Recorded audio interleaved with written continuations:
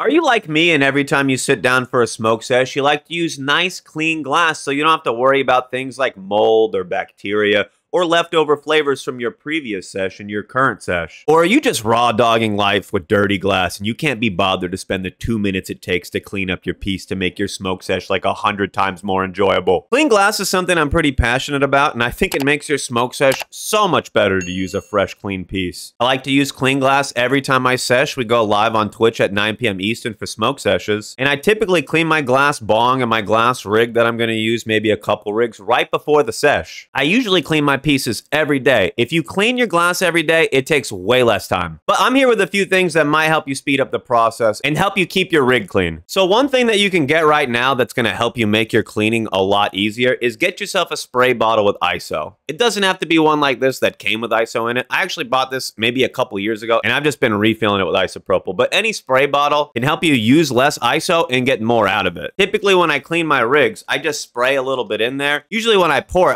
way more than I need, but these spray bottles, I just do 10 or 15 little sprays, and it's the tiniest little amount in there. I can actually spray it in from different ends and help me keep everything clean. But when I started using one of these, I started using way less alcohol, and my pieces are getting way more clean. So for a dab rig, sure, you can collect a reclaim. You can get things like reclaim catchers, attachments. I've seen rigs that have a reclaim catch built in, but I personally don't fuck with reclaim. I don't collect it. I don't use it. I throw it away if I have any collected in my piece. It's just not for me. There's people out there that have the highest quality reclaim. They're growing live in organic soil. They're making live hash rosin. They're pressing the best stuff you've ever seen. And when they dab, they have some really nice reclaim left over.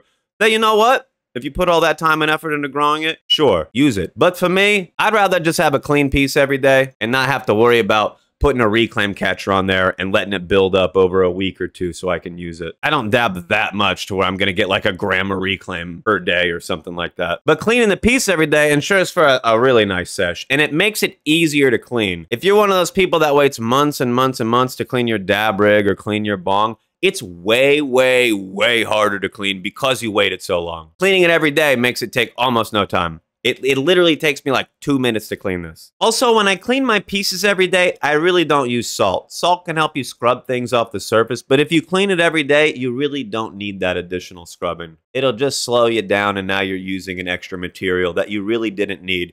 If something's super dirty, if there's a lot of buildup for weeks or months, salt's gonna help you tremendously. But if you're doing it every day, you can skip the salt. Another thing I want to talk about is a lot of people end up using a quartz banger. So I just want to mention some of the things I do to keep this clean. I only do cold starts, and I don't use isopropyl every time when I wipe my nail. When there's a little puddle left over, I use a dry Q-tip to remove all the residual, and I never over torch it so I'm not burning anything on. With cold starts, you're always torching it perfectly or under torching it a little bit. You're never burning anything onto the nail. When you do hot start dabs, you can wipe with ISO every time because you're going to torch off all the ISO again before you put your dab on. But with cold starts, you're putting the dab on cold glass. So if you just wiped it with ISO, it's not going to be a very good dab. So I usually dry Q-tip my leftover puddle, and then maybe every 4 or 5 days, maybe every week, do I just spray out this nail and clean it. It really doesn't get that bad. I do a lot of dabs off the Puffco, but when I do more and more dabs off of this, sometimes I just get a little Q-tip. The ones with the wood sticks are nice, but I really like the paper stick ones like this because they're really bendy. You can kind of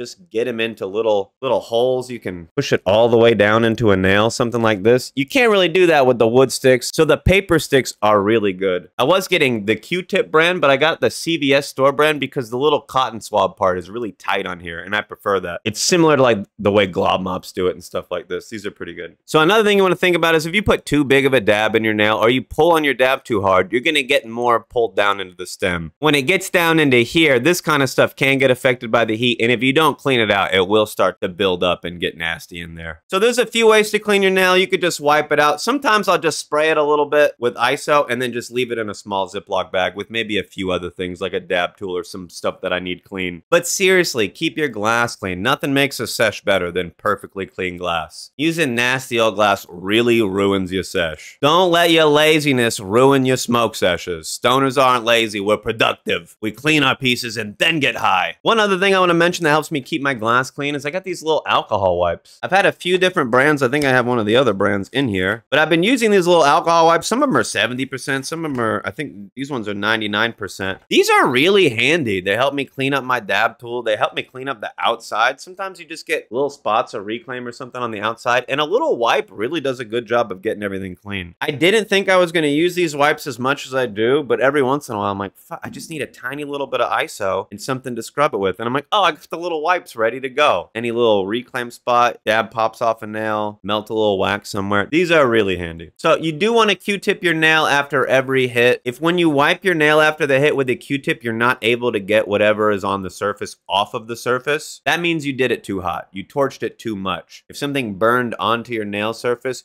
you got to do your dabs cooler. That's going to help you keep it cleaner. Don't torch it off. Don't burn it off. You're not going to hit it with the torch and clean it. I hear too many people say, torch it off, keep it clean with the torch. They don't have clean nails. That's not how that works. I hope this video was helpful. I just hate seeing people with dirty glass. It's disgusting. It ruins your sesh. And you're disrespecting the fucking dabs, dude. Come get high with me tonight on Twitch. I actually got some new glass and some new rigs we're going to be unboxing at 10 p.m. Eastern. The stream starts at 9. We're going to get high for an hour and then open up some new stuff. Tune in and check that out. And if you want to see a tutorial on what I do to clean my glass every day, check this video out. It goes over all the steps that I use for my daily cleaning. Have a lit day, my dudes.